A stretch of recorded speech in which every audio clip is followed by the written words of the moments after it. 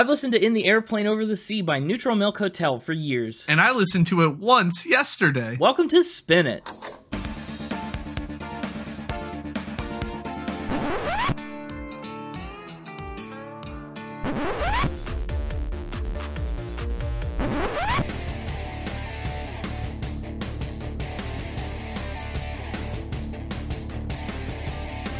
Hello, everybody, and welcome back to Spin It, the record ranking podcast for people who would rather be listening to music. I'm James. With me and fully healed is Connor. The hospital bill is insane.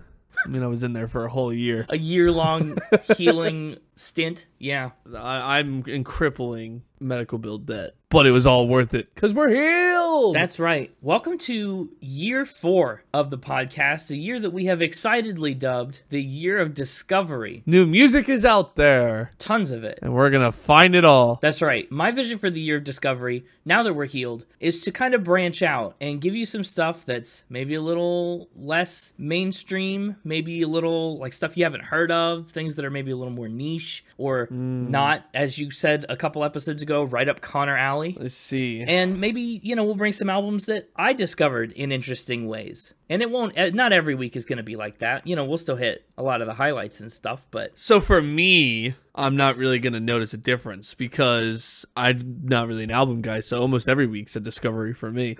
That's true. This is a podcast of discovery for you. Yeah. Well, here's another one. Here's another one to discover. Starting off year 4, I think pretty strong. Good year. Yeah. And we're starting with what I think is maybe the most cult classic album that I've given you so far. It's an interesting one.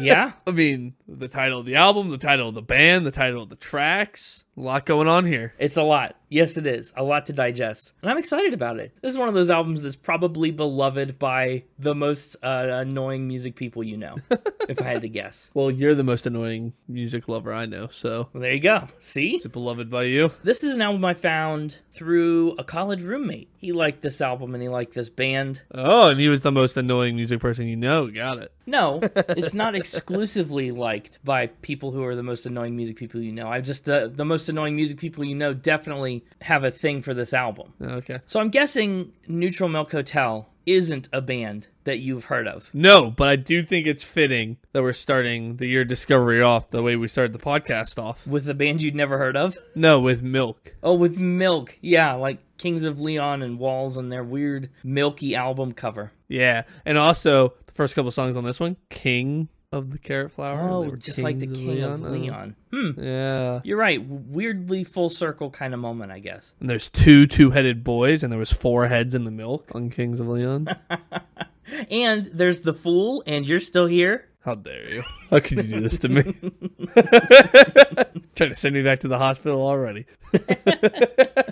No more healing. We're done. We've got so much territory to explore. It's true. I'm all packed up and ready to adventure into the wild outdoors of music. Yeah, ready to get on the airplane and fly over the sea. Go to places no podcast has gone before. Oh, so many podcasts have gone to this place, actually. This is well-trod ground. We'll go to places many podcasts have been before. Yeah, this is the cult classic of cult classics. Neutral Milk Hotel started out as the solo project of Louisiana-born Jeff Mangum. He was born in 1970, and growing up in Louisiana, he met his friends and future Elephant Six bandmates, Robert Schneider, Will Hart, and Bill Doss. They all obviously loved music, and they especially loved the prospect of recording music at home. Definitely a very different beast in the mid-'80s than it is today, with, like, digital. We've got recording software and DAWs and just like digital recording equipment. In the 1980s, you're going to have to get some tape and like a mixing deck and all kinds of special equipment. But they loved it, and that's what they all started to do. They started playing around with tape recorders and really turned themselves into a makeshift record label or like a loose musical collective that would grow and expand over time. And that's what Elephant Six was. It started out as a fictional, half-baked, homemade record label project. After he graduated high school, Jeff Mangum started college at Louisiana Tech, but he dropped out and moved to Athens, Georgia to pursue music. Remember, Athens, Georgia, that's the home of alt-rock. right? Like we talked about REM, alt granddads. So he starts getting all these alt influences into his music making style. He even spent some time kind of being a floater all over the country, just not tied down or living in one place. As he's traveling, he's working, making music. He put out his first demo tape in 1993 called Hype City Soundtrack, which kind of ended up being this critique of commercial music, especially in big cities. So right from the jump, he's kind of got this, I don't know, satirical edge, this bite to his music. But he loved it. He really enjoyed the project, and it inspired him to further delve into making music under the name Milk. Just Milk. Not in a hotel yet, not declaring neutrality yet, just Milk. But he realized there was already a band called Milk. Apparently too good of a band name. Someone had already snatched it up. And he said, okay, well, then let's neutralize the Milk and give it a place to stay. Neutral Milk Hotel. The rest is history. Is that a good band name to you? I think it's pretty bad. Really? But, like, it's one of those things that it's a bad starting band name. Like, to start out, like, naming yourself that. It's going to make you very hard to grow and become popular, I think. But I think as, like, a well-known band, that's an awesome, catchy, like, unique, standout name. So it's, like, one of those things that, like, the more popular you get, the better your name becomes. But it's a rough one to start out with. Yeah, I think that makes a lot of sense. I think it fits this album and the kind of music and aesthetic that he's embraced. I think it fits that really well. Yeah.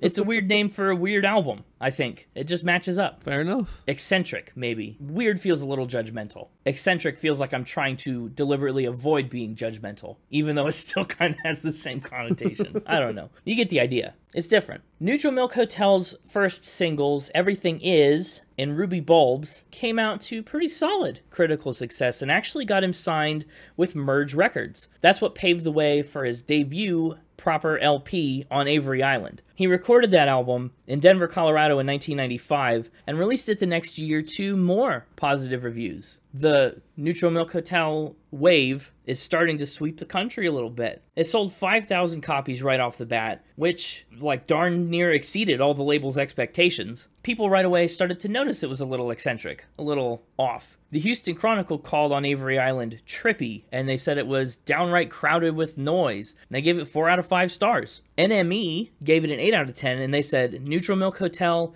can convert miserable as sin introspection into folky mantras that bore into your skull like a well-aimed power drill. I don't know if you got any skull power drilling on this album. I sure do. I get it every Tuesday. No wonder your hospital bills are so high. That sounds absurd. That was part of the treatment. So the album gets pretty big. Mangum decides it's time to take this one-man band of Neutral Milk Hotel and beef it up a little bit. So he expands Neutral Milk Hotel to a 4-piece, including bassist Julian Coster, drummer Jeremy Barnes, and Scott Spillane, a multi-instrumentalist and a composer. So together, the 4 of them move to New York City, and they live together in a little house owned by Julian Coster's grandma. They start actively trying to push their comfort zone and their musical boundaries. They worked on playing instruments that aren't their usual things. Instead of guitars and bass and drums and whatnot, they start picking up accordions and horns and other strange instruments that are not typically what they do. We'll talk about a few more of those once we get into this album. There's some really interesting stuff I found. In 1997, after the On Avery Island tour wrapped up, the band finally had the funds and they had the music ready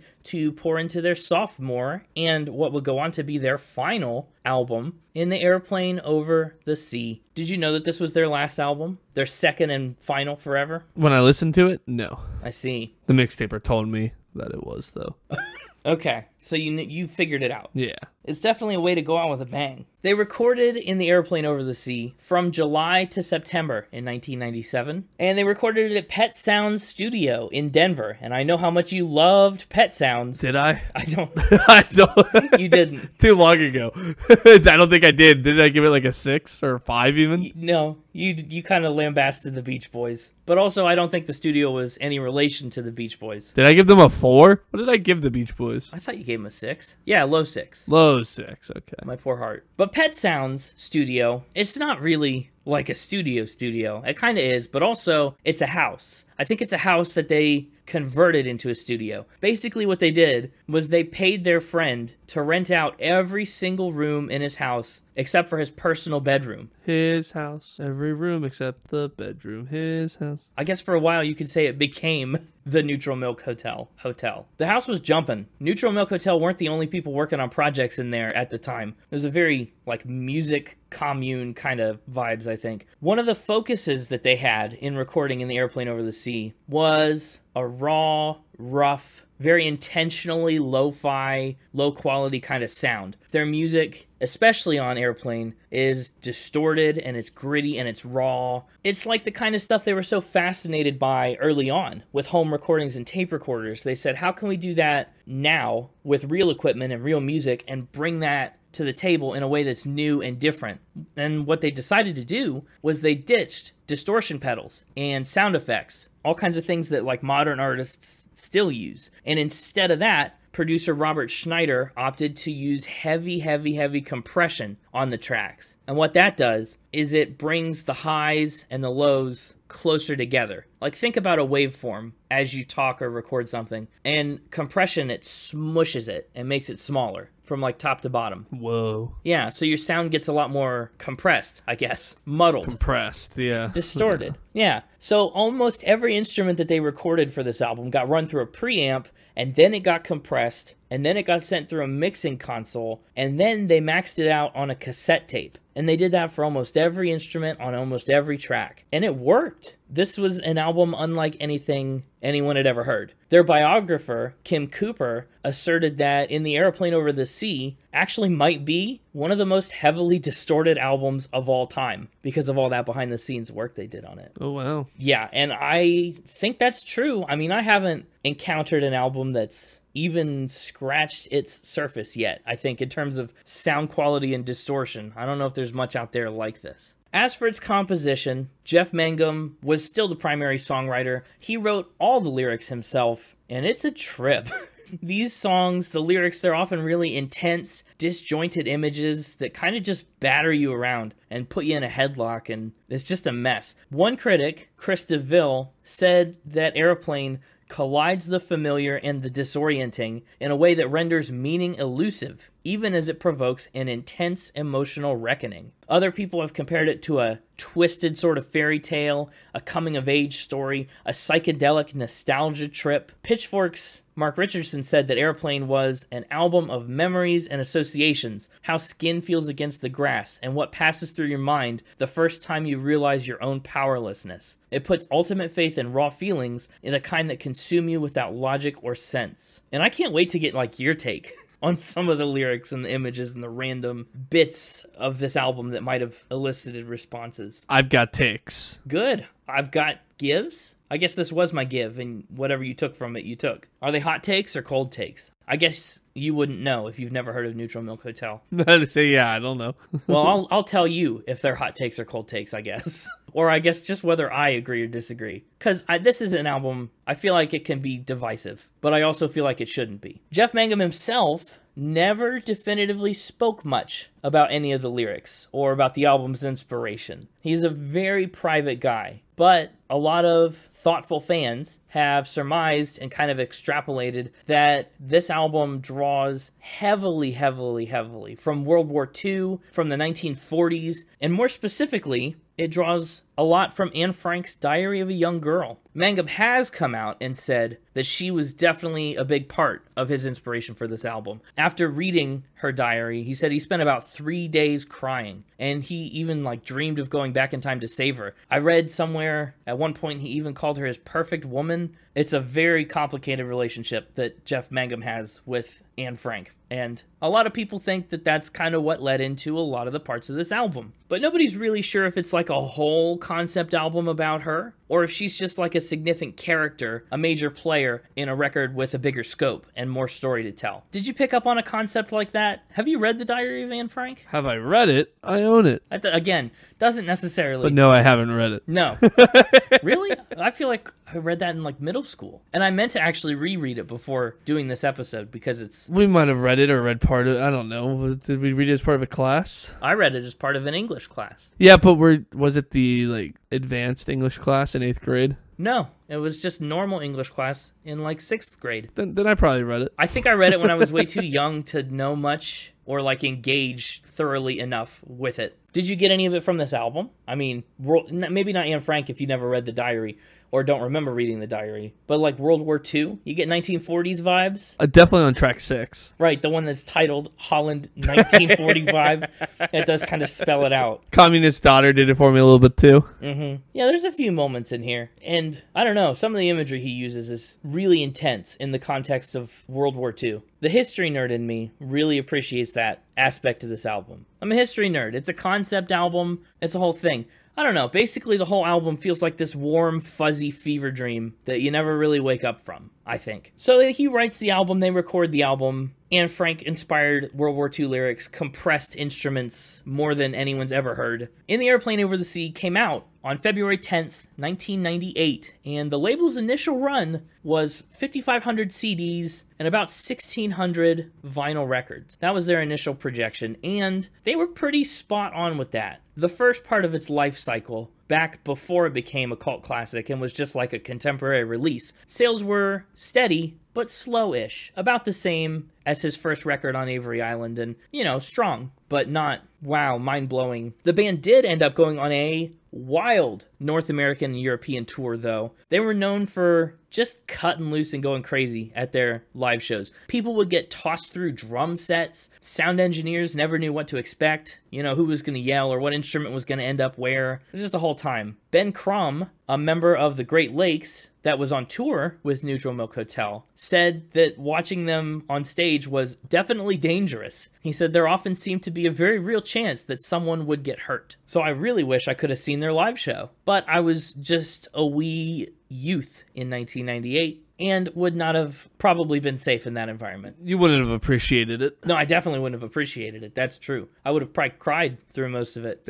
Well, it would have been loud and chaotic, and I would have been just like a baby. Anyway, critical response was decent. On its release, it got a 6 out of 10 from NME, an 8.7 from Pitchfork, which is remarkably high, I think, and a 3 out of 5 stars from Rolling Stone. Pitchfork said it was as catchy as it is frightening. So it was alright. As kind of like positive lukewarm as critical response was, Airplane still made a lot of year-end best lists, and it was a fan favorite. As a result, Neutral Milk Hotel once again starts to gain popularity a lot. That turned out to be horribly detrimental for Mangum's mental health. As the band and his personal reputation grew, he starts to withdraw from public life. He said that it was so acute, this fame and this like newfound stress that he had. He said a lot of the basic assumptions that he held about reality started crumbling. Other prevalent speculation is that as this album got popular and more people started to hear it and get curious about it, they started to ask him about these lyrics and all these songs that he'd written, and he got so tired of just having to rehash and re-explain everything and all his lyrics to journalists, to fans, like that might have been taking a toll. Other people have speculated that the bar that he set with Aeroplane was raised so high that any future release that he tried to put out would just not be able to live up to the hype that this album generated for it. Either way, whatever the reason, Jeff Mangum decides it's time to hang it up. He disappears so quietly and so completely that he didn't even tell the rest of the band that he was done. He just leaves. Neutral Milk Hotel is sitting around waiting on something else to do, and nothing happens, and eventually the band members start to move on one by one, and that was it. This band came like a bolt from the blue, dropped one of the most captivating albums ever created, and then they vanished just as fast as they'd arrived. And I think it's possible that that's exactly why this album and Neutral Milk Hotel have such a cult following, right? There's this mystery and this intrigue that comes with knowing nothing about where they came from and knowing we're never going to get any more. Like, this is all we have. Yeah, no, I get it. And it's pretty final, too. One music journalist and Neutral Milk Hotel fan, like, tried to reach out to Jeff Mangum and track him down after the fact, and he got a very cold response. He basically just said, go away. He said, I'm not an idea. I'm a person who obviously wants to be left alone. Leave me alone. Yeah. Like, I'm not engaging with you anymore. Another journalist, Mark Richardson, also speculated that that was a large part of the intrigue. He said because Mangum was inaccessible, there was no outlet for connection other than the record itself and other fans who shared a passion. So that's it. It's people telling people about this album, spreading the word of mouth. People, just like my roommate did to me, they shared this album and word gets out. Everyone joins the Neutral Milk Hotel cult following. Mangum actually has done very occasional solo work since, and Neutral Milk Hotel even did do a little reunion tour from 2013 to 2015 before taking another extended hiatus. Their last post on their website said, "Dear friends, we love you, but it's time to say goodbye for the never-ending now." So that's kind of the mysterious story of Jeff Mangum, Neutral Milk Hotel, and In the Aeroplane Over the Sea. Now we get to talk about it and dive into it in a more opinionated, personal sense. I'm so excited to hear what you have to say. Oh, the year of discovery is going to be so fun.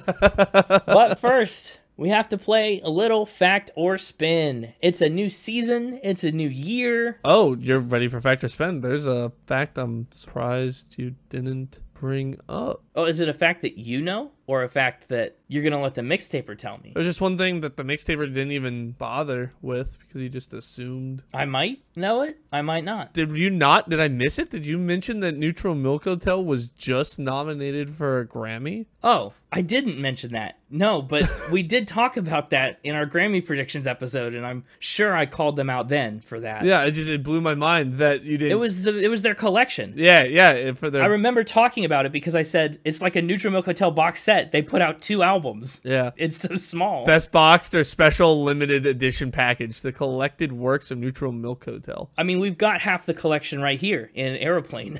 Yeah.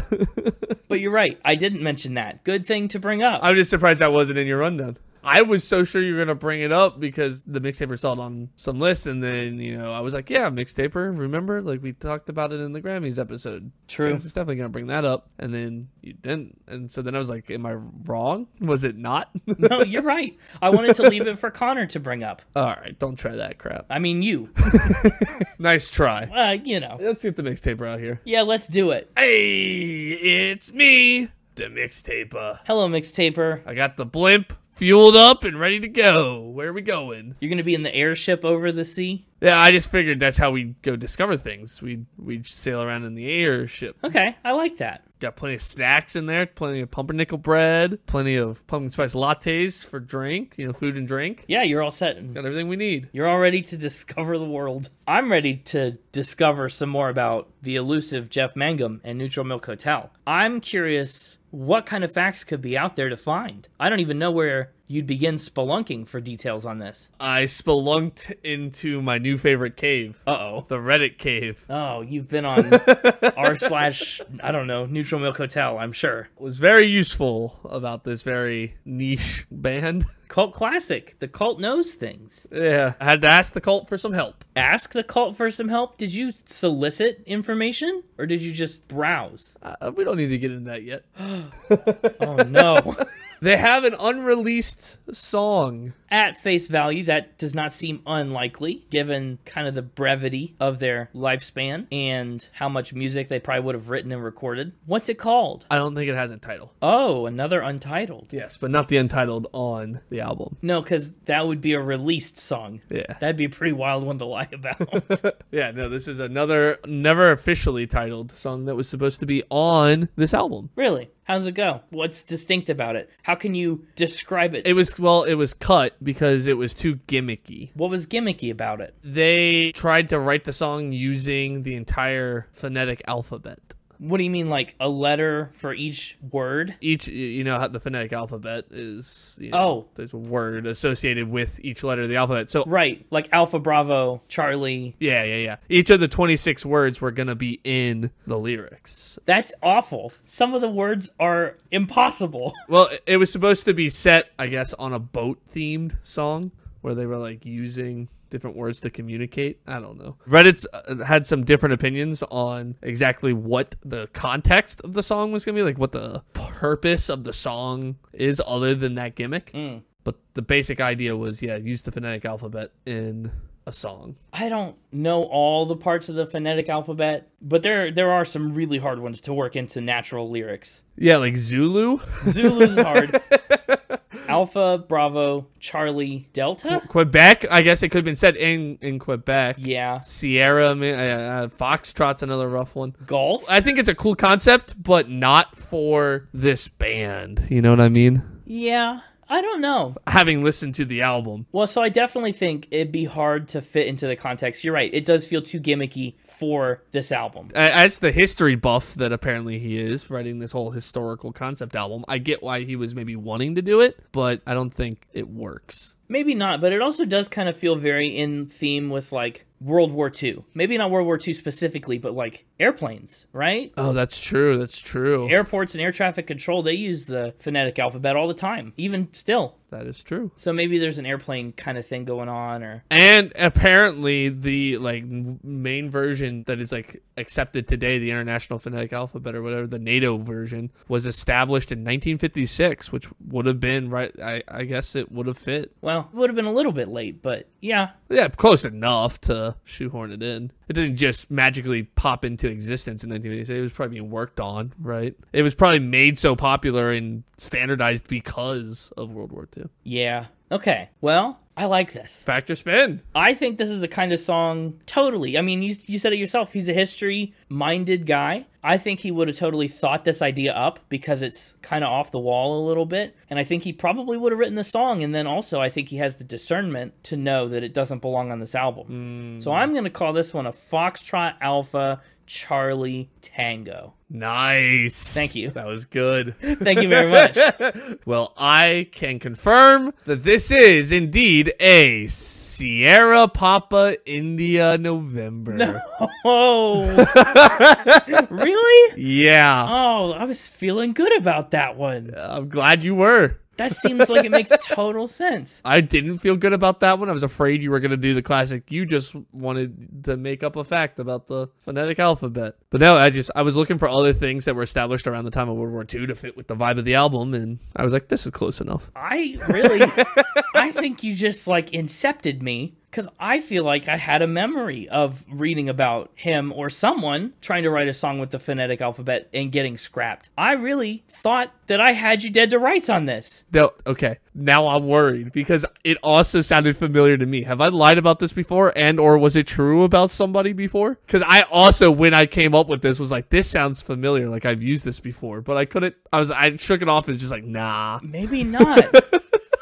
But I had the same deja vu like feeling of like, this sounds familiar. No, you haven't lied about this before. I just thought, That's weird. boy, that's really bizarre. I don't know what's up with that. Up next, he has an expensive favorite cheese. Boy, I don't know if we've ever had a really good cheese fact. What's his favorite cheese? Pool cheese. Can you spell that? P-U-L-E. Poulet? There's no weird thing over the E, so I'm going to go with pool. Pool? Okay. I just wasn't sure if you said like pool cheese, like P-O-O-L. It's like, that sounds awful. Yeah, P-U-L-E. What's expensive about it? Is it like from a special place or made of a special thing? Both. Ooh, do tell. It is produced in the Zasavica Nature Reserve. Z-A-S-A-V-I-C-A.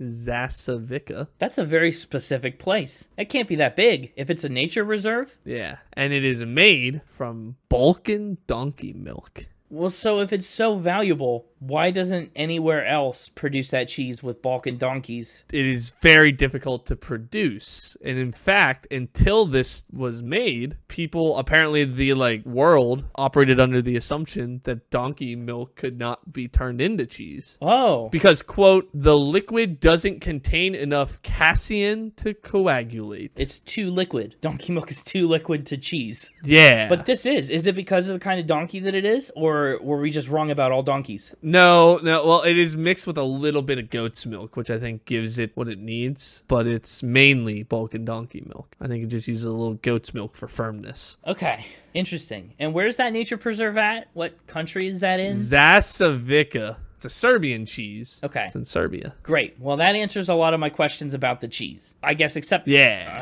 for how expensive is it? Oh, well, for that, we're going to have to play everybody's second favorite game show. Guess that dollar amount. You can't call it everybody's second favorite game show if it's not my second favorite game show. It's your second favorite game show. You're trying to guess the amount per kilogram. What's that in a more American unit? In America? What's that in America? Yeah.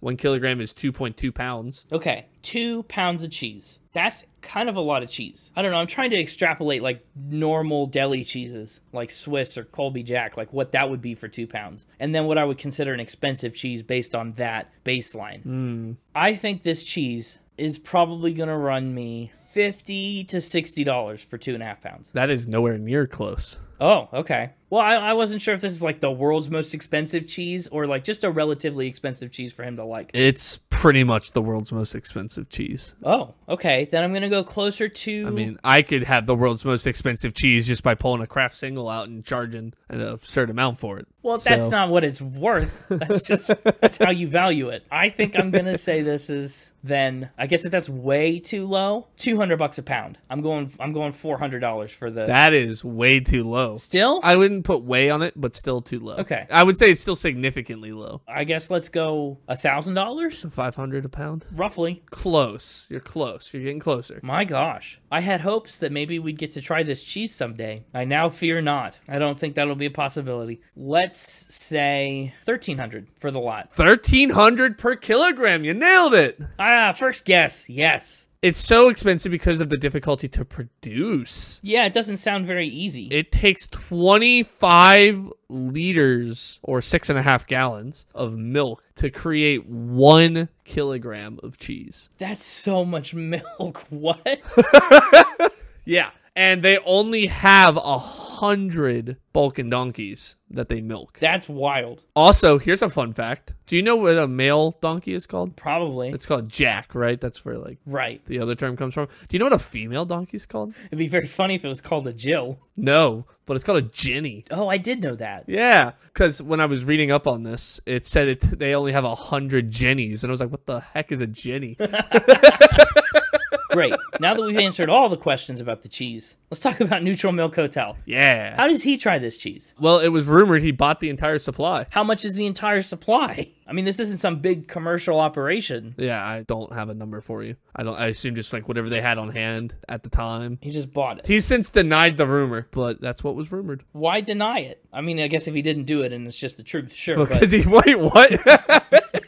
If he didn't do it, sure. But like, I'll be honest, if I didn't do it, but somebody accused me of it, I'd say yeah. I'd probably still say, yeah, I got all the expensive cheese. Yeah, I don't know how much. It's just that was the rumor. But how did he know that he liked it? I don't know. Man, this is tough. Apparently, the cheese has a combination of nutty and earthy flavors, accompanied by a crumbly texture. I'm not a crumbly cheese guy. I don't know if I'd like this cheese. I don't know, but... Like, blue cheese is crumbly. That's really the only crumbly cheese I've tried. Feta? Oh, come on. No, feta. Yeah, I'm not a big feta. I'm fed up with feta, all right? Wow. Are you cool with pool? I don't know if I'm cool with pool. I'm not a crumbly cheese guy. I mean, I try it. World's most expensive cheese. Say adieu to blue. I'm fed up with feta.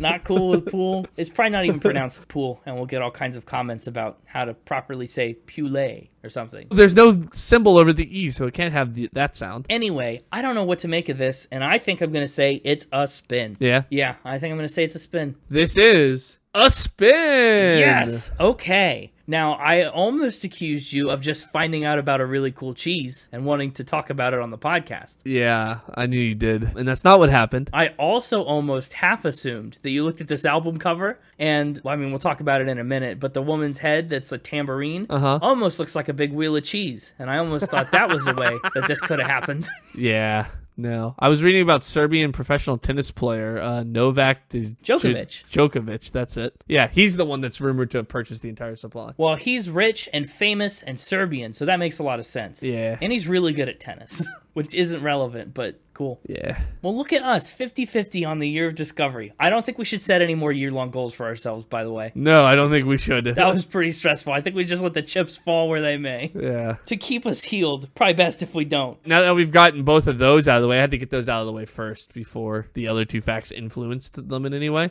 Because I only really found two interesting facts, interesting enough to bring in my deep dive. Oh. And so those two were just me making up facts about their name. Yeah, that's the other thing. Milk and cheese was really... Milk, right? Yeah, and then the H in the phonetic alphabet is hotel. Oh, smart. Yeah, I knew that intuitively, but did not even connect those dots. When you listen back to this, you'll realize that as you got farther into the alphabet trying to remember it, I kept trying to change the topic harder and harder because I didn't want you to get to H and say hotel and go, wait a second.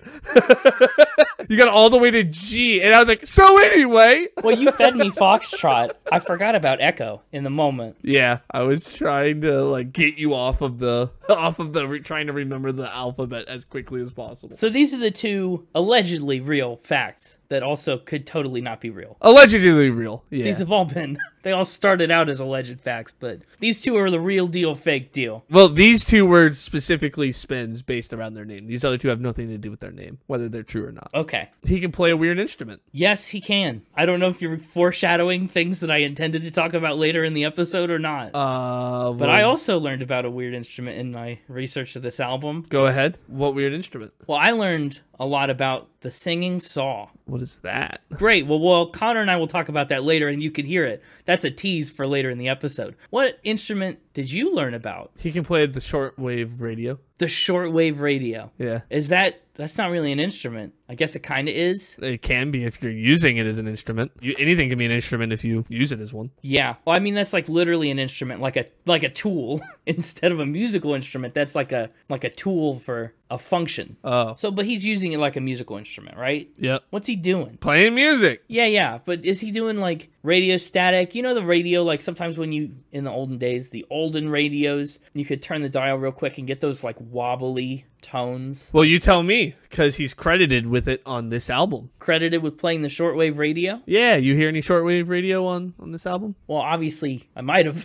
It's honestly, that's hard to tell. I think any sound that a shortwave radio does make, if you throw it into this mixing bowl of compression and distortion, it's going to start to blend really well. If I am looking, though, if I'm thinking if I'm looking to create an album that sounds compressed and distorted, that kind of background noise, like radio static or maybe, I don't know, just transmission sounds or whatever it is, I think that's going to add to the album really well and seamlessly. I kind of think this is true. I know there, like I said, a lot of weird instruments on this album, a lot of artistic choices.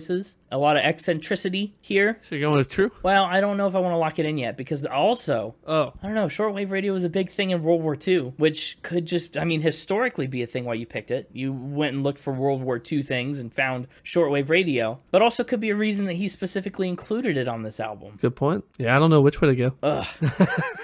I'm going to lock in fact. I think I am. Locking in fact. I think this is too risky of a thing for you to lie about because you know I've done all kinds of research about this album. If it helps at all, I took a peek at your notes just to make sure it wasn't in there. You know?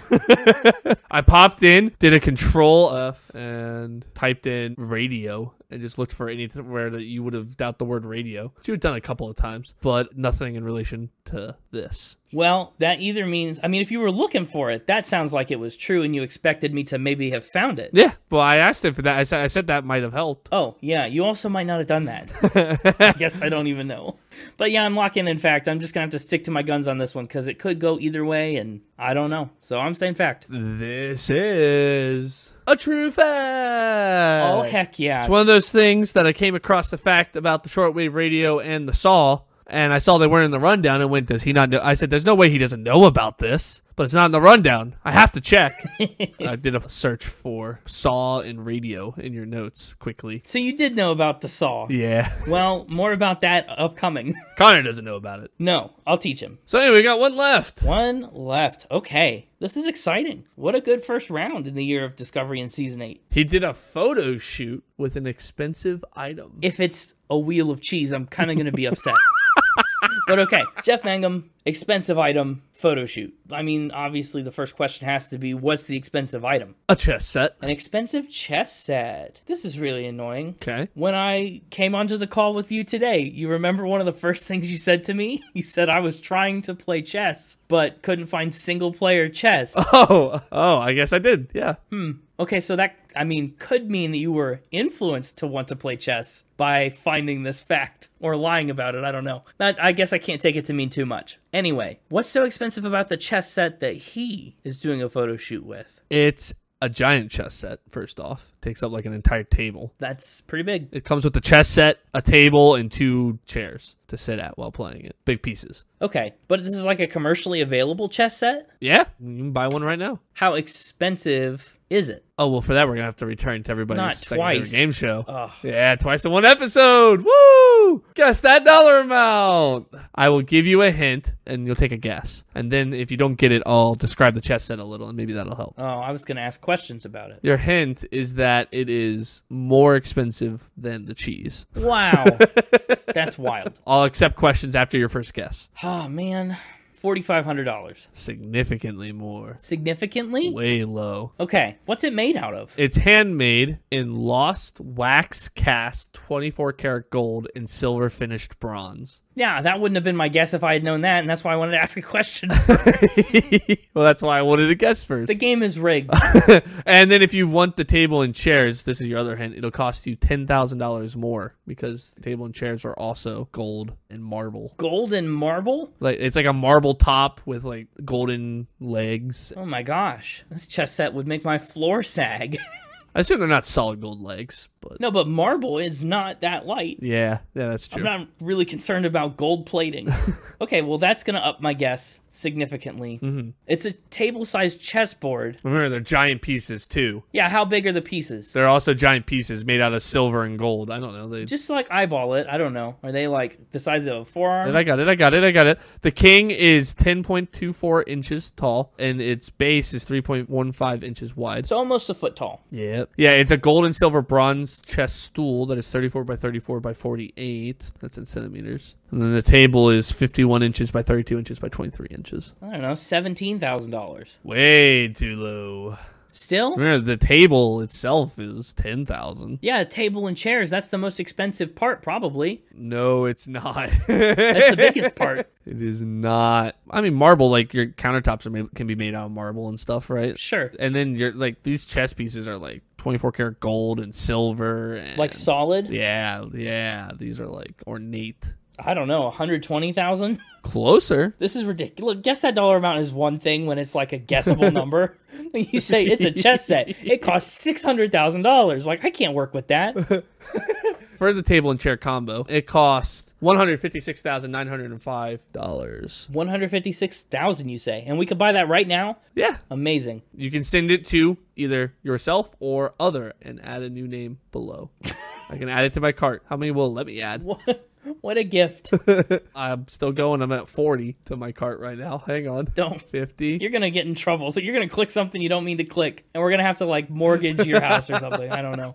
Oh, it'll let me go past 100. Can I go to 999? That's $1 million. 999 items in my cart. Whoever hand makes those pieces is gonna swear as soon as they get that order.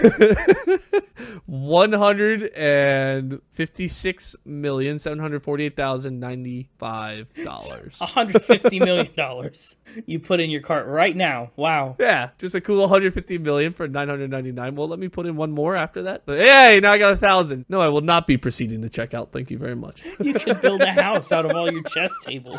Does he own his table? Surely he's just at one. He's gone to where one is. Yeah, I think he's just at one. Where is it? No idea. Why is he doing pictures with it? It depicts the battle of Charlemagne versus the Moors. Oh, so it's like a very specifically crafted. It's not a normal set of chess pieces. No. They look like historical figures. And Yeah. no, I'm saying this is a spin. I think this is not You true. even ask like where the photos came from or Okay, sure. Well, where'd they come from? on Reddit. Okay. He like did black and white photos of himself like sitting at the table, like quizzically looking at the board like he was gonna make a move, you know. It was like a whole little spread of photos in black and white of him with this table. Which honestly I get like the aesthetic choice of black and white, but like you can't tell it's like gold and silver and bronze if it's in black and white. That's true. Kind of poor choice. Yeah, I think I'm sticking with spin here. Sticking with spin. Yeah, well, this is a table that you can go apparently online and order digitally right now. Mm-hmm. And I don't know. I just feel like Jeff Mangum's been out of the public eye for so long. I don't know. Is he doing photo shoots for publicity? Is this just something he posted for fun? I feel like he doesn't have much of a digital footprint nowadays. So I feel like this is either really old or like really specifically to promote the Neutral Milk Hotel reunion in 2013 through 15, or maybe I'm just wrong, but I think it's a spin. Maybe you're just wrong because this is a true spin. Ah, yes. Yeah.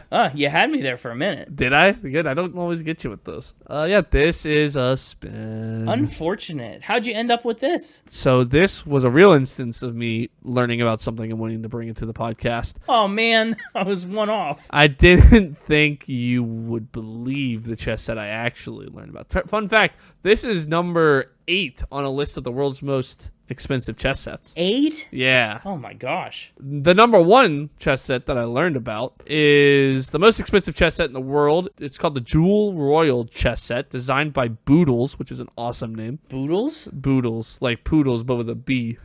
The King's piece itself is valued at over $140,000. Whoa.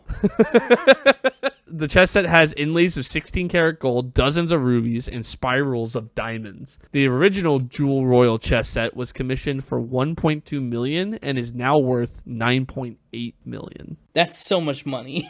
Yeah, this is the chess set that I spun about. Yeah, if I had seen it, I also wouldn't have believed it, I think. Yeah, that's why I didn't show it to you.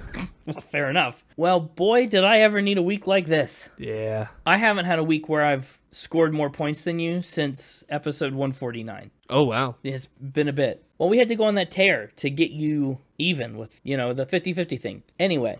I was ahead. Who knew? Also, be honest, was this the reason you talked about playing chess when I showed up? No. Oh, it was totally unrelated. Well, I played chess yesterday, and then that made me want to learn about this chess set, and that made me want to spin about this chess set. Okay. I've just been in a chess phase. You know, it'd be kind of fun to make a spin it chessboard. Don't you worry, I had the same thought. I kind of figured you might have. Well, Mixtaper, here's to a wonderful 8th season of Factor Spin. Hey, I'll drink a pumpkin spice latte to that. The Milk Hotel might be neutral, and I know you never are. Yeah. Welcome back, Connor. And here I thought we were past this. Past what? Welcoming me back, even though I've been here the whole time. No, you've been here. I'm just welcoming you back to the microphone. So we had a whole year to heal. No, it's not for you. I don't welcome you back for you. I welcome you back for the audience, so they know that your voice isn't the Mixtaper doing your voice. Oh, that's right, because he does my voice. Yeah. I would know that if I was here. Yeah. I make myself laugh. That's good. Ready to talk about some album art? I sure am. Are you? You kind of already did. You mentioned how it kind of looks like cheese. Yeah. What was your initial? I don't mean to taint your initial impression, but like, I'll be honest. I went tambourine followed by coconut. Back to tambourine. See, the coconuts are like hollow, but I see where you're coming from. Well, because the shading in the middle kind of makes it look depressed. It looks depressed in the middle. For a brief moment, I went coconut, but then I went back to tambourine. Yeah, I also think like slice of potato a lot when I look at it. Oh, slice of potato is a good one. That is good. Yeah. The other thing that always gets me is it has the Colonel Sanders effect.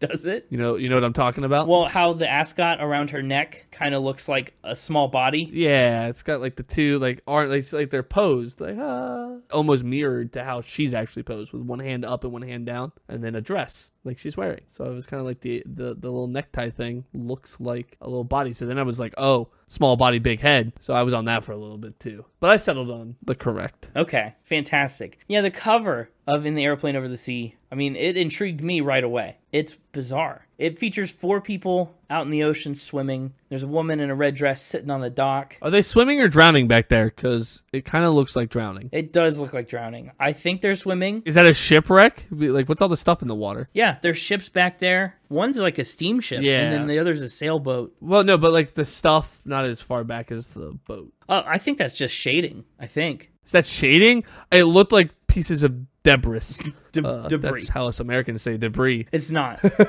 And that mixed with just heads above the water and nothing else, it kind of made me think shipwreck, drowning. I don't know. I was in a dark place while looking at this. You know, maybe it's not just shading. I guess I've always thought of it as shading because I just have, and a lot of it lines up with like the position of the boats and stuff. Well, we knew World War II vibe. I was like, maybe like naval battle. Yeah. Well, I'm looking at the little bit of stuff like right underneath the kid's arm, and that looks like it's causing a splash. So you know what? They might be solid objects in the water. I don't know. But her head is definitely replaced with a tambourine up close if you look at it. Jeff Mangum, if you couldn't tell, loves that old-timey turn of the 20th century type stuff. Circus aesthetics, right? What have you, all that. What have you. The whole cover of On Avery Island is circus tents and merry-go-rounds. So he kind of explores that vintage aesthetic a little further here. Can we talk about how ugly the child's shirt is? It's a pretty ugly swimsuit, yes. Is it a swimsuit? Who wears a green and beige striped swimsuit with a yellow star smack dab in the middle of it? I know. This kid does. Also, I've zoomed in on this. I'm quite zoomed in right now. And I got a big ultra wide monitor, so I am very. You're so zoomed in. I'm very zoomed in right now. Yeah. There's no body on that head. That's a decapitated head right there. With the one on the right? There's no neck. No, the lump on the right of him kind of looks like a shoulder to me, but like underwater. Absolutely not. Well, yeah. Well, the fashion and everything and the strange look of it, the almost uncanny valley vibe, is probably because this image, the original one, is from a postcard made in the early 1900s. Oh. Also, whoever did this was really proud of their ability to do lips.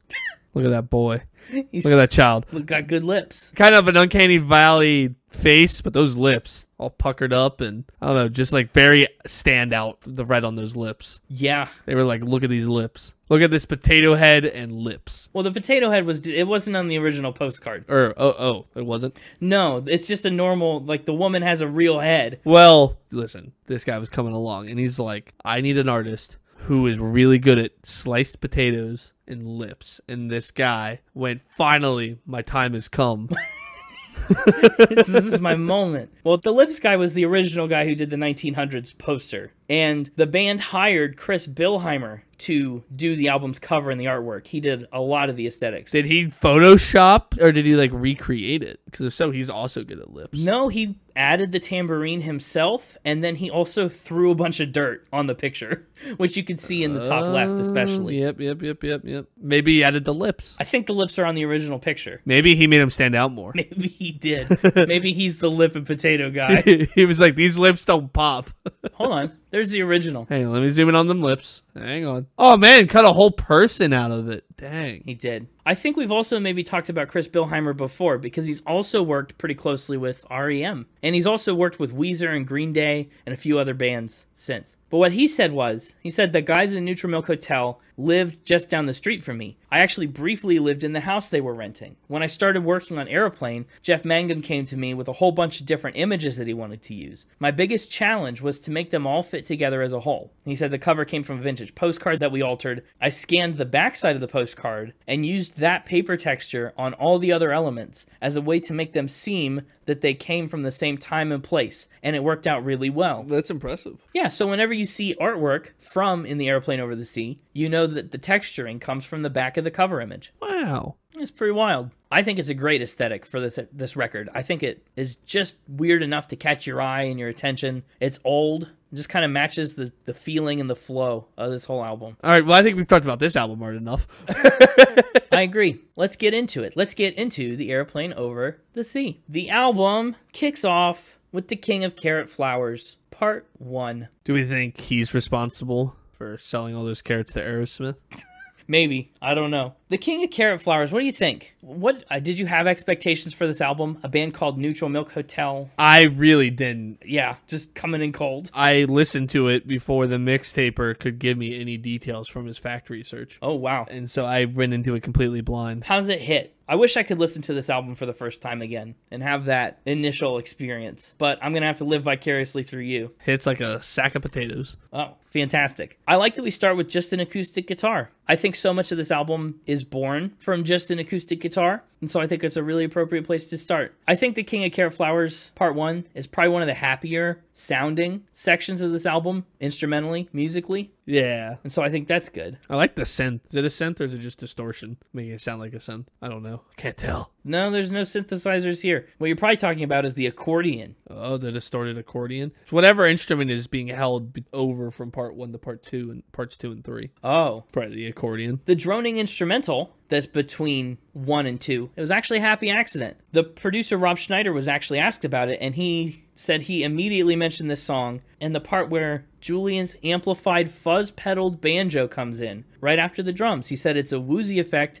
achieved by bowing the strings. So that's what it is. That's why you think it's a synth and don't recognize it. It's a bow on an out-of-tune banjo with a distortion pedal. That's okay. Okay. Yeah. To be fair, you distort anything enough, it sounds like a synth, so. Well, that's fair. Rob Schneider said it really bugged me that it was out of tune, but Julian really liked it, and Jeff liked it. And Jeff's not looking for tuning and stuff like that, but now listening to it, I hear that it has a raw, almost Eastern quality of being out of tune. I really love the lyrics on King of Carrot. Well, in the whole album. I'll say it the whole album, and I don't want to get redundant, but I'll just say it at the top. Wow. Lyrically, what a tumultuous, emotional, lyrical scene. It contains a lot of references to, tarot cards, like the Tower. There's all kinds of evocative and obscure imagery that really, I think it elicits an emotion without being something that's relatable at all. Like mom would stick a fork into daddy's shoulder. Like most of us have never seen that, but we all, like that makes you feel something, doesn't it? I think we all just understand the concept of a fork is pointy and we know what shoulders are and how squishy they are. Yeah, that's true. But there's even just all kinds of random, you built a tower tumbling through the trees in holy rattlesnakes that fell all around your feet. That doesn't mean anything, but it feels like something. And that's what this whole album does best. It gives us a lot of disconnected words and images that don't connect to each other, but they really connect with you as the listener. And I like that a lot. And then I also love the contrast between, forks into the shoulder and throwing garbage across the floor, but then we lay and learn what each other's bodies were for. There's this contrast between him growing up in this violent situation, but then also experiencing adolescence and coming of age at that same time. And there's just a lot. I could sing the certified poetry praises of almost every lyric on this album. Sinking into the secret place in your soul where no one dares to go. It's pretty solid. It's a solid opening track. Yeah, I think so. Are you trying to play your cards close to the chest again? No, I feel like I said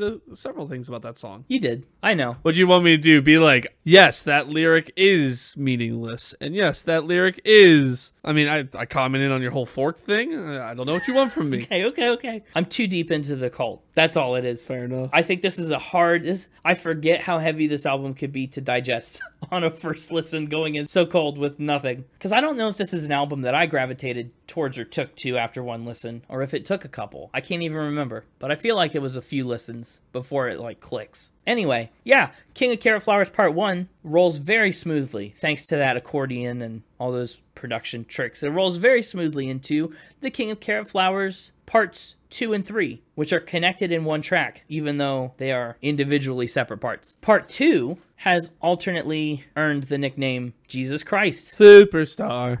Yeah. Sorry. Different, very different. Now, is he actually saying he loves Jesus, or is he exclaiming, Jesus Christ, I love you? See, I don't know. There's a lot of room for interpretation, and that's why I think he got so many questions about his lyrics, and he got so sick of trying to explain himself. Maybe the speaker is discovering religion. Maybe it's not really relational religion that he's discovering. Maybe he's just using it as a rock to get him through the chaos of the life we learned about in Carrot Flowers Part 1. Maybe it's, like you said, maybe it's proclaiming your love for someone else with exasperation. Who knows? What he said was, since this seems to confuse people, I'd like to simply say that I mean what I sing, although the theme of endless on this album is not based on any religion, but more in the belief that all things seem to contain a white light within them that I see as eternal. So maybe it's just about the nature of things. The world goes and always waits the day we're awaiting. Maybe it's just this limbo, the state of limbo.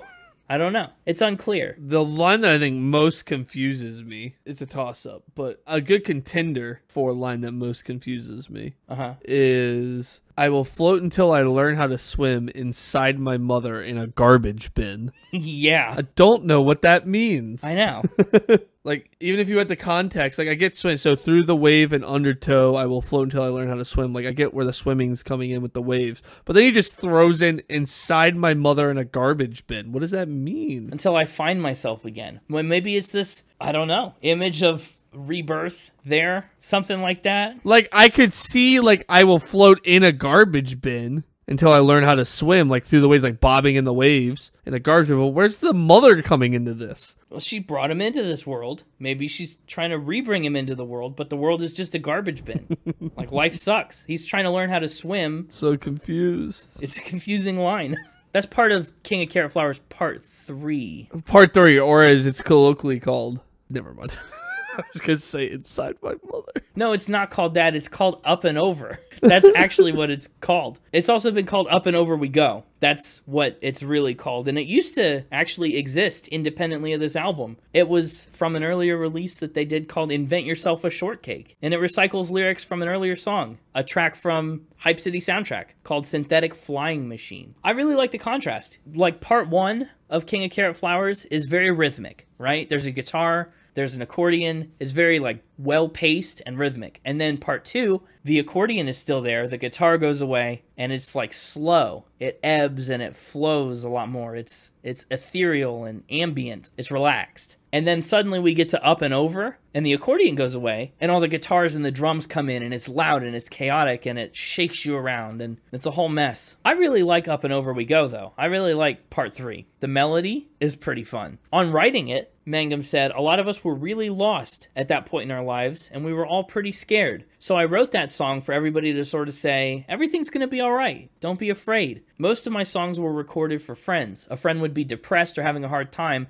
and I'd write a pop song. I don't know if there's a pop song, but okay. I'd write a pop song for them to make them feel better. Got troubles? You know, we're going to go up and over them. Through the waves, through the undertow, we're going to float. We're going to stay alive. We're going to rise above all the difficulties and all our problems. And I think it's cool that we transition from that song about going up and over into a song about airplanes with track 3, In the Aeroplane Over the Sea, a title track. Title track! Title track! How do you feel about the old spelling of airplane? Aeroplane. It's not one you see a lot nowadays. No, but I feel like it's one that I don't know why I do this, but I like to pronounce airplane that way when I'm like, not just like in normal, I want to be like, oh, I don't know. I guess I'm not using the word airplane very often, but like, there's just something fun about saying aeroplane that, like, if I'm, like, at a museum or something, I'm like, oh, look at the aeroplane. Or the aeroport. Like, I don't know. I feel like I say aeroplane way more than I've seen the word aeroplane still used. Yeah, that's fair. I like it a lot. That extra syllable is fun. And he uses the extra syllable in the melody. Aeroplane over the sea. Like, it plays a part in the rhythm. Mm-hmm. So I guess it all works out. Here's a fun fact. Jeff Mangum wrote this song instantaneously. He was not in the studio, not doing anything. He was hanging out with some friends, and he just stood up. He said, I gotta go. I got a song in my head. And he ran off, and he grabbed his guitar and just sat down and played the song in full, pretty much. I wish I could make music like that. How fun must that be? I'm pretty certain I'd heard this song. Really? You'd heard Airplane? I don't know where or why. I'm pretty certain I've heard a cover of this song used in a TV show, and I'm trying to find it. Oh. Well, I actually also didn't mention and thought you might bring up at some point. Nutrimilk Hotel does get a shout out on a very popular recent sitcom. Does it? That I know you know. Maybe that's what I'm thinking of. I also know Ezra Koenig knows it. It's mentioned on Parks and Rec. Oh, is it? Yeah, it's the scene where, like, Tom invents a newlywed game for Andy and April to play, and he asks them what their favorite band is. And Andy's like, oh, it's easy. Her favorite band is Mouse Rat, right? The band that he's in. And she says, no, it's Nutrimilk Hotel. And they get into a fight over it. It's a whole thing. I thought you might recognize the band from that, but that's a pretty small reference. I think I found it. Yeah, I found it. The internet's a glorious place. Apparently. You know who Matt Pond is? I don't. Have you heard of the show called The O.C.? No. Wait, what? Really? Really, no. Never heard of The O.C.? No. So The O.C. is an American teen drama television series created by Josh Schwartz that originally aired on the Fox network from 2003 to 2007. I was like 6. Why would I have heard of this? Yeah, I know, but I don't know. Just, you've watched older shows. Ran for a total of 4 seasons, consisting of 92 episodes. The series title OC is the initialism of Orange County. Anyway, in like the credit sequence for one of their episodes, there's a cover of this song used, the chorus, and one day we will die and our ashes will fly from the airplane over the sea. That part. What an incredible lyric. When we hit the chorus, and I was like, I recognize this. It's a lyric that leaves an impression when you hear it. Well, that's wild. Took me a minute to track it down because it's not their version. It's a cover done by Matt Pond. but the things that you know. I mean, you could talk about Otis elevators all you want, but sometimes you get stuff like that just blows my mind. And it doesn't surprise me that there are covers of this song because it's popular. I mean, as a title track and as just a good song. Consequence of Sound actually ranked in the Airplane Over the Sea the 18th best song of all time in 2012. And it's also earned pretty high rankings on best of lists from Germany's Music Express, WWII, and a lot more. So it gets some recognition. Probably one of the 2 most popular or well-known tracks from this album. And allegedly one of the most Anne Frank-heavy tracks as well. People suspect he got a lot of inspiration here. It just has such a catchy chorus. Oh, really, it does. And a great bridge. I mean, to that point, too. The bridge is perfect for this song. Yeah. And I don't know. I just can't believe some of the lyrics. They leave me a little stunned. Just in, like, the way that he thinks about the world. What a beautiful face I've found in this place that's circling around the sun. He doesn't say, wow, I've met the prettiest girl on earth. He says, I found you in this place circling around the sun. It's just such a cool way to translate emotions. Like, that set of words comes with a whole different emotional pull than the most normal way to say it. Also, I need to give a shout out to the way he sings Soft and Sweet. Yeah, it's not actually very soft and sweet the way that he sings it. It's kind of hard and abrasive, a little bit. Sharp. He sings it not in tone, not in pitch, but like crisp. Soft and sweet. I mean, all of verse 2 that you talked about. Yeah, one day we'll die and our ashes will fly from the airplane over the sea. Yeah, and it's nuts that that's the verse. Yeah. It feels like it should be the chorus, but it's not. No. Let us lay in the sun and count every beautiful thing we can see love to be. It's awesome. It has such a good cadence to it. Yeah, this song is almost the epitome of the album for me, but not even quite. I think there's still more. I also really love kind of towards the end of the song, when we meet on a cloud, I'll be laughing out loud, laughing with everyone I see. I can't believe how strange it is to be anything at all. And I love the repetition of circling around the sun from verse 1 to verse 4. It ties it all together. How strange it is to be. Life is bizarre, and we're stuck in it. Let's try and find the beautiful things in it before it's too late. And this is the song that features that brand new instrument for us, a singing saw. If you had to guess what the singing saw is, what would you guess? If I had to guess? Yes. Let's see. I would say it is a handsaw used as a musical instrument, capable of continuous glissando. The sound creates an ethereal tone very similar to the theremin. It's true. That's right. It's literally a saw that they take a bow and play on the flat side of the saw. And that's why it can glissando like it does. And then, you know how like when you shake a piece of sheet metal, it makes that wobbly noise? Mm-hmm. That's the principle of it, but with a violin bow. And like the thunder sheet. Yeah. Apparently it's got its roots in Russia and in vaudeville performances. Actually, the musical saw is classified as a plaque friction idophone with direct friction under the Horbestel Sachs system of musical instrument classification. What don't you know? And as a metal sheet played by friction under the revision of the Hornbostel Sachs classification by the Memo Consortium. Yeah, I think that's a little advanced for our purposes, but it's good to be informed. Oh, you want something a little less advanced? Okay, well, basically, it's just a flexible handsaw played by holding the handle between the knees and bending the blade while bowing along the flat edge. Bingo. The saw is generally played seated with the handle squeezed between the legs. Okay, you said that exact same thing.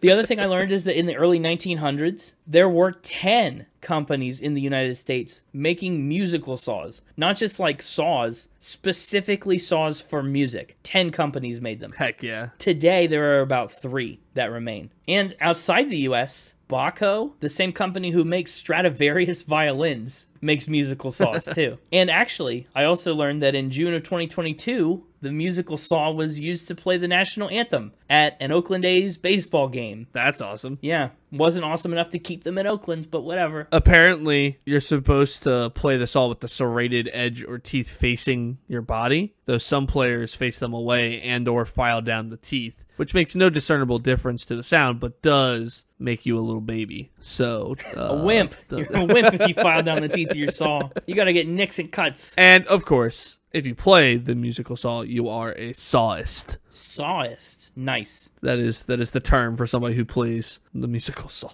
Imagine waking up one day. You're in a room, bound and chained to a strange device. A videotape comes on. Do you want to play some music? It's so wobbly and weebly and weird and fun. Wibbly wobbly, woobly whoop. Yeah, well, that's enough Saw tangent.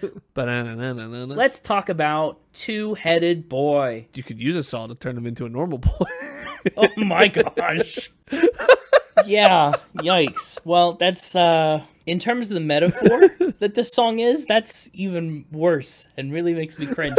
It's a very thinly veiled sexual metaphor, I think. He's not got two necks, if you know what I'm saying. Oh. Right. He does have two necks. Well, so the point is, it's a very metaphorical kind of song. Very subtly, or not so subtly, sexual in nature and interesting. And it's a little more stripped back than the cacophony we're coming from, with musical saws and loud, chaotic drums and up and over and all that. Two-Headed Boy is really just like an acoustic guitar, pretty much the whole time. One of my favorite lines in the song, and we'll come back to it later, is in verse 3. The two-headed boy with pulleys and weights is creating a radio played just for two, playing music made for his lover, who's floating and choking with her hands across her face. I have a question. Is this a hot take? Well, I'm going to need to know what the take is first. They remind me of Radiohead Uh, in their sound. not the hottest of takes. We're talking about, I mean, alt bands in the 90s. I think there are some comparisons that can be drawn. Just especially the beginning of this song, the first two-headed boy, gave me real creep vibes. I mean, to be fair, Radiohead is a lot more than creep, and I think a lot of this album is not a lot like most of Radiohead. No, I agree. But yeah, I think there are some comparisons to be made, especially lyrically. Radiohead is just creep. That's it. Radiohead also does these little lyrical fragments and images. Uh-huh, yeah, yes, correct. I mean, you remember, we talked on episode 53 about two colors in my head. Every day I'm sucking on a lemon. Yep. Radiohead does all kinds of those little images that do emotion. I got Radiohead vibes. That's not good. That's not something I like to hear you say, to be honest. You gave Radiohead like a pitiful 2. But again, this is very different from Radiohead, and especially Kid A, in a lot of ways. Two-Headed Boy is the longest song on the album to this point, and the third longest song that we'll see over the course of the album. Does this length bother you at all? No, not really. It went by pretty fast. I think it does. I agree. Up next, The Fool. A good old-fashioned instrumental. Yeah, I like The Fool. It kind of sounds like a military march. Again, very apt for an album so vaguely World War II-esque. Apparently, its sound and style is also very reminiscent of jazz-filled New Orleans and funerals that happened there that Jeff would witness as he was growing up. I like it. I thought you might. What about those horns? Some good horns. Yeah. What's the high-pitched thing? Is that a flute that's been distorted? You can hear it pretty prevalently around the 130 mark, but it's basically there the whole time in the background. It's a good question. I can't tell if that's a harmonica or a shortwave radio or what.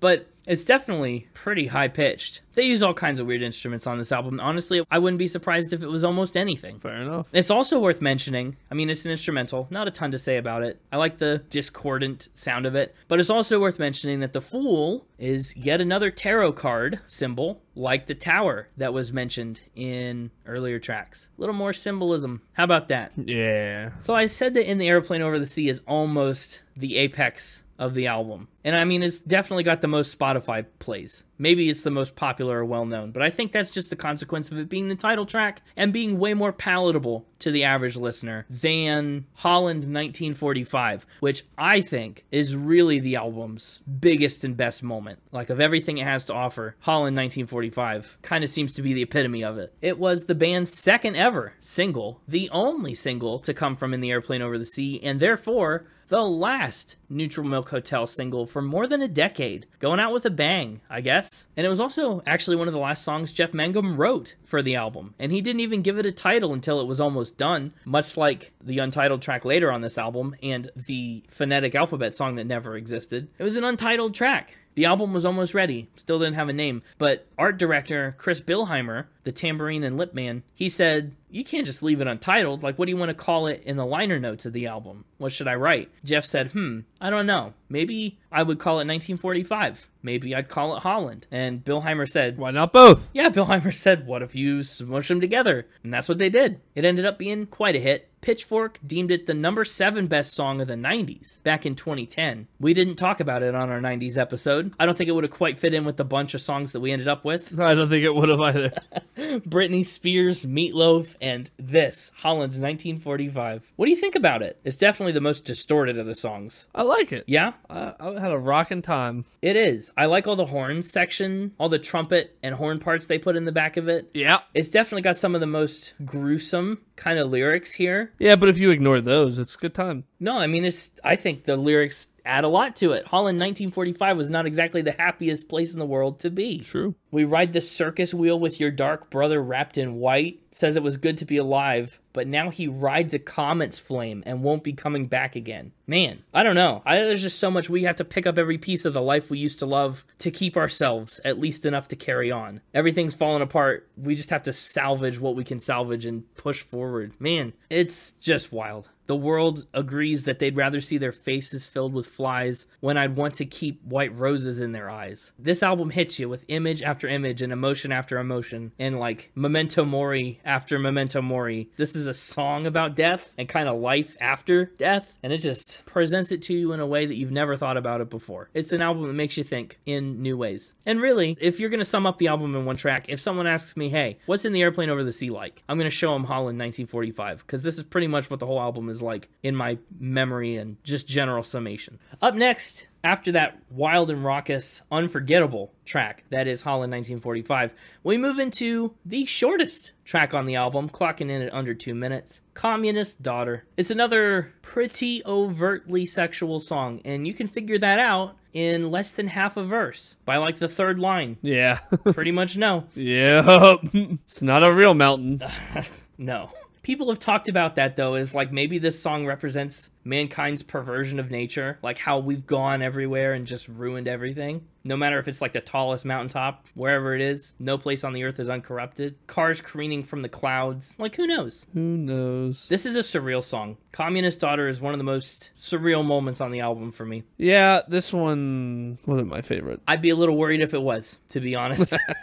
I think it's part of the ambiance of the album. It's like set dressing. It needs to be here and it can't exist anywhere else. I think the album would be lesser without it, but it would also be way lesser without the album. They kind of do each other a favor. And after the shortest track on the album, of course, follow that sucker up with the longest track on the album, coming in at 8 minutes and 18 seconds, one of the longest tracks that we've ever talked about. Oh Comely. And incredibly, Jeff Mangum recorded all the vocals and the guitar together in one single 8-minute take. Really? Yeah, really. Pretty wild. That's why if you listen closely, you can hear his bandmates swear at the end because they're just so blown away by what they've just witnessed.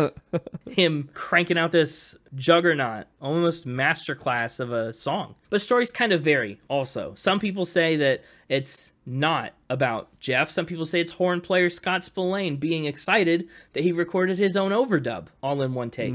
Or people say maybe it's guitarist and producer Robert Schneider. So who knows? Jury's out. Stories are clashing. Either way, it's an impressive take. Lyrically, O Comely ties back some older themes, right? The adulterous parents, the father who's stepping out. This is a pretty unbelievable song. I think whereas like Holland 1945 is maybe the epitome of the album and Communist Daughter is the most surreal, I think O Comely to me is one of the most impressive songs on this album. Just in the ways that it manages to be such an engaging song, even though it's 8 minutes long. It is a long song. Yeah, it is. I don't know. Does it get old? Does it feel long? I've never felt too burdened by it, I guess. To be listening to this whole album in one listen and trying to take notes, it was a bit rough. Okay. Yeah, that's fair. It's also a song with a lot of Anne Frankish lyrics. It's true. I know they buried her body with others, her sister and mother and 500 families. Will she remember me 50 years later? I wish I could save her in some sort of time machine. We know who our enemies are. Jeez. He really is all about, I don't know, it's like a lot of body stuff in these lyrics. About,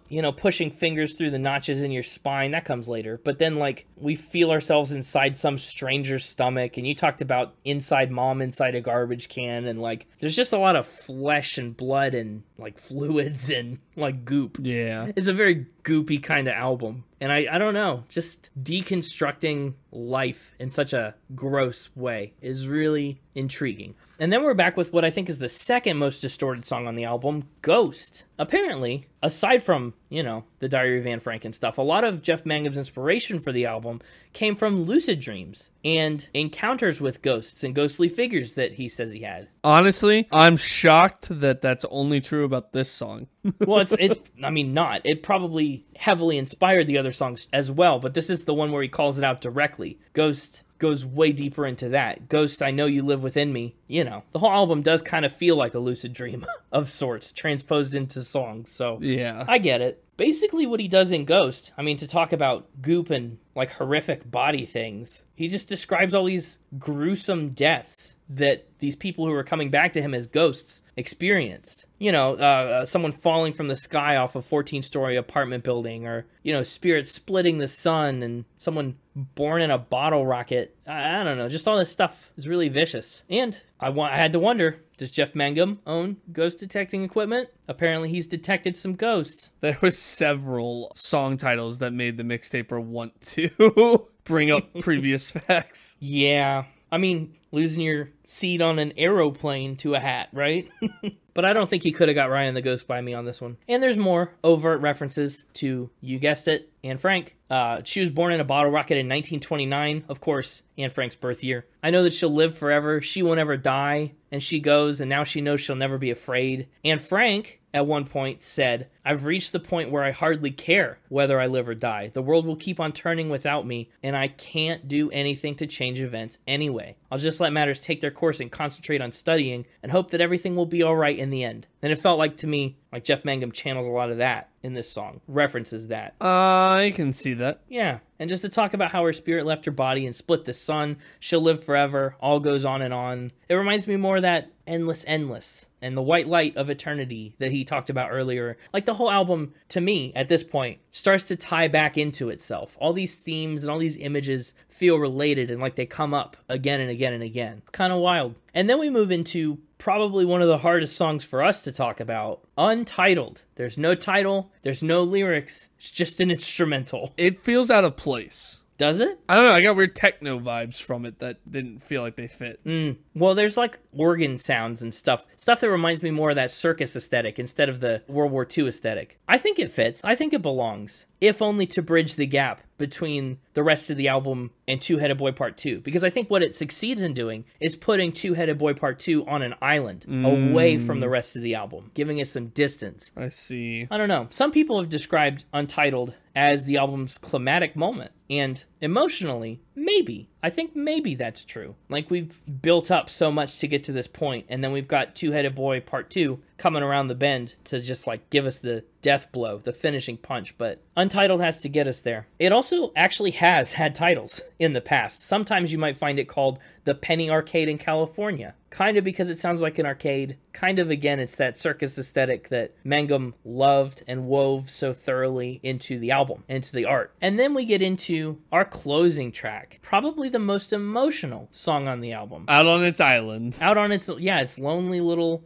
end of the album island. Two-Headed Boy Part 2. It really, I think, brings a lot of the pieces of this album full circle. It starts with another plea to this father figure character that's apparently been horrible throughout this album repeatedly, right? He's been stuck with a fork and he's throwing garbage. He's making fetuses with flesh-licking ladies. It's wild stuff. And he starts with this plea, please hear this song that I sing. In your heart, there's a spark that screams. He's still reaching out, still trying to connect. And there's so many other moments that are full circle moments. In my dreams, you're alive, and you're crying as your mouth moves in mine soft and sweet. Rings of flowers around your eyes really reminds me of Born with Roses in her eyes. I'll love you for the rest of your life when you're ready. King of Carrot Flowers Part 2 gets revisited. When we break, we'll wait for our miracle. God is a place where some holy spectacle lies, where you'll wait for the rest of your life. Two-Headed Boy obviously gets revisited in its sequel, She's All You Could Need. One of my favorite lines on the album is this one. It just catches me off guard every time. She's all you could need. She will feed you tomatoes and radio wire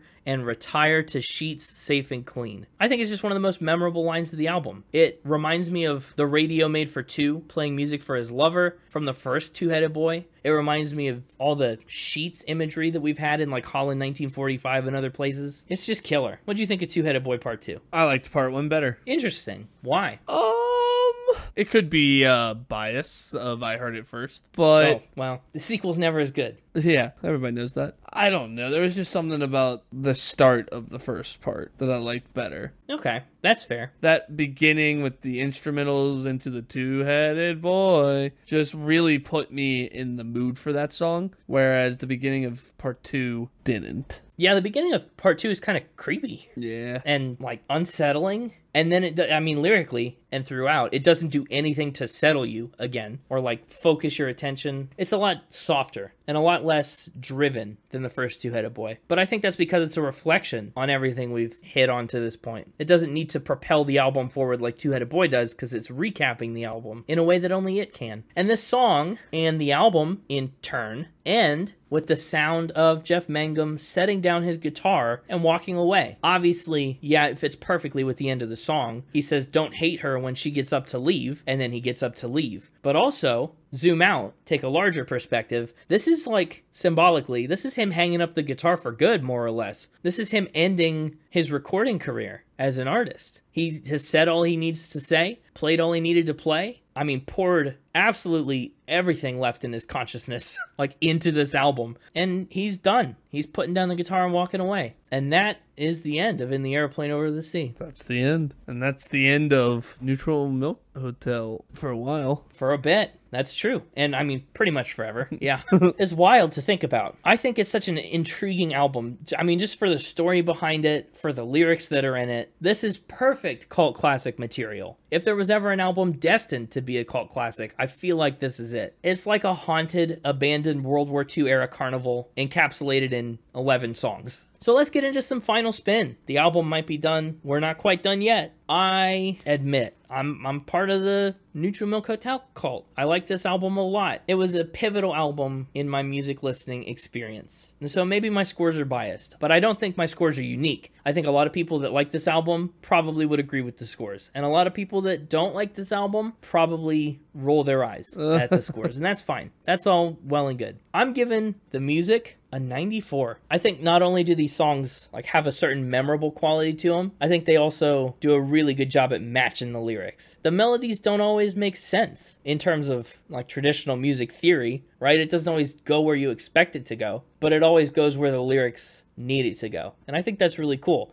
And to that point, lyrics straight up like 98. I don't know if an album can get much better lyrically. It's possible, and some have. My list it's got higher scores than a 98 for lyrics, I think. But this album, that's where it lands for me. A lot of metaphors, a lot of strange images. That's all I've got for the lyrics. I don't know even how to express how I feel about the lyrics. Instruments and production, 94. Weird instruments, lo-fi production, but I think it's intentional. Like if you were trying to make an album that didn't sound like this and it sounded like this, that would suck. But I think they use it as a tool to take this album to a place where they want and need it to go. The compression and the distortion and the singing saw, like the intentionality behind it and the fact that they're able to pull it off, I think, so well is what makes it so cool. 94 for instruments and production. And the vibe, I don't do it often, but I've got to give it a 100 for the vibe. I love this album cover to cover. I like the historical nature of it. I like the loose concept. I like the fever dream kind of feeling. There's not really, once you hit play on this album, there's nothing that really pulls you out of it so much as a hiccup. The closest you get, I guess, yeah,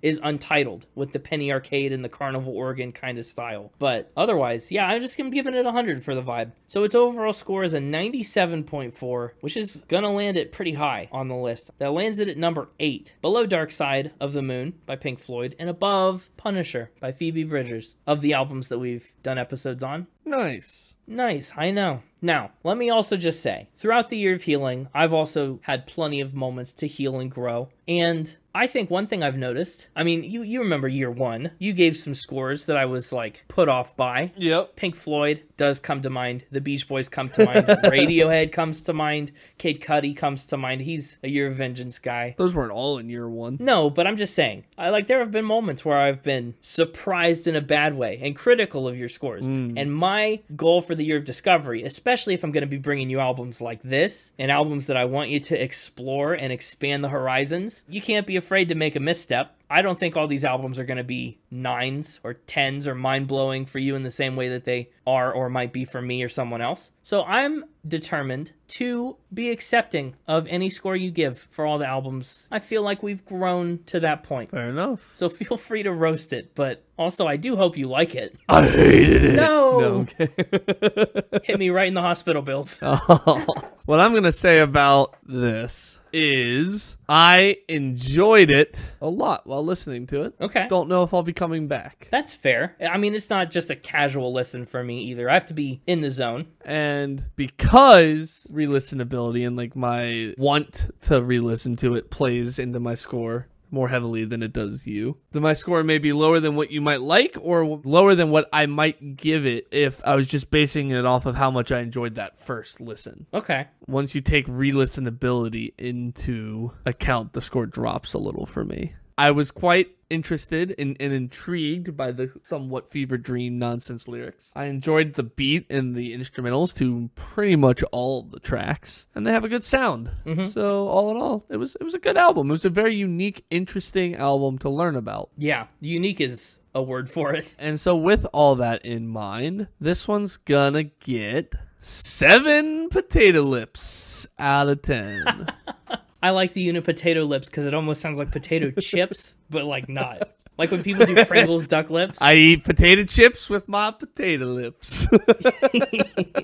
Yeah. 7 is honestly where I kind of would have expected, but I also was like braced for 6 or lower, you know? 7 that's solid. Yeah, I could have gone 6, but I decided 7. It depends on my mood, I think, where this would fall in my low 7s, high 6s. It has kind of quite a range. I think depending on my mood, I could put it as high as just below Nevermind or as low as just above Rascal Flatts. That's a wide range. Yeah, I know. But for my mood currently and when I scored it, it is going right below Avril Lavigne. Okay. That puts it right above Julian Baker. Yeah. Cool. That's where I'm putting my potato lips. Right. Yeah, I think, one of the things I said about Kid A and Radiohead was we came to the conclusion it was like listening to a painting. And I think In the Aeroplane Over the Sea is almost the same in a lot of ways. Like, it's more of an art project, an art piece, than an album. But it also is way more listenable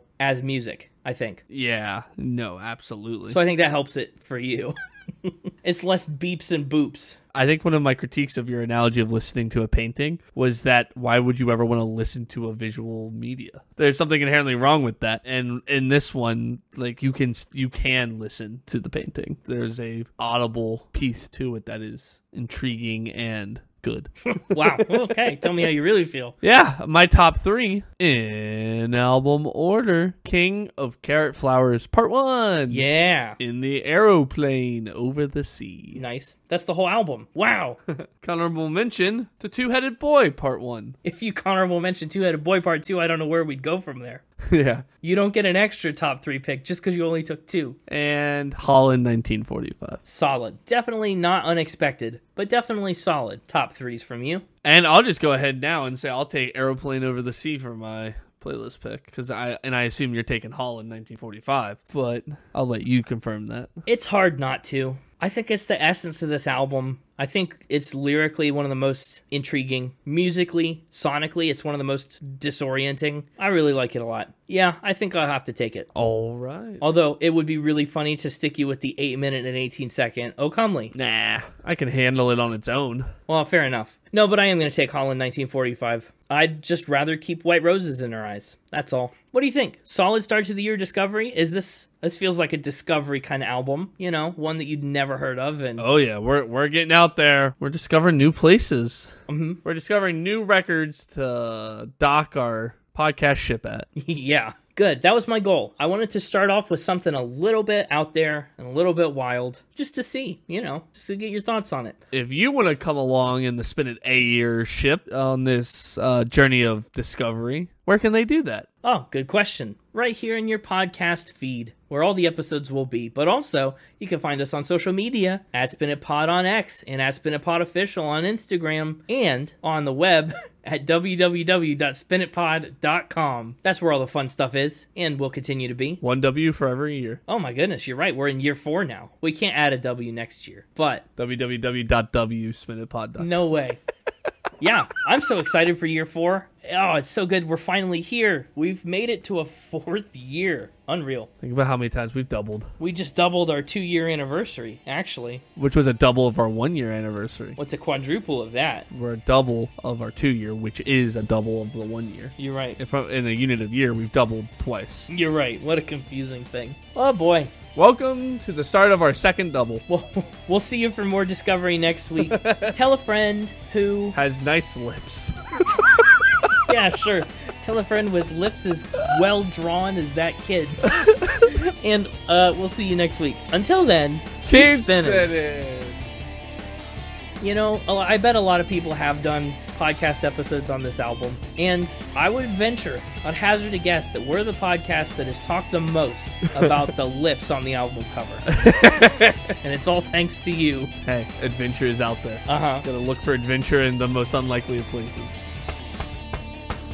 Well, there seems to be a knock at the door. I think it's the debt collectors. Something about my hospital bills. Oh, it's like the debt collectors. Like, what? Look, I mean, if I had known you'd have hospital bills after the year of healing, maybe we would have taken it easier. Maybe it would have been a month of healing. We could have done it faster. This is what I get for going to an out-of-network hospital. Hey, we're in all the podcast networks.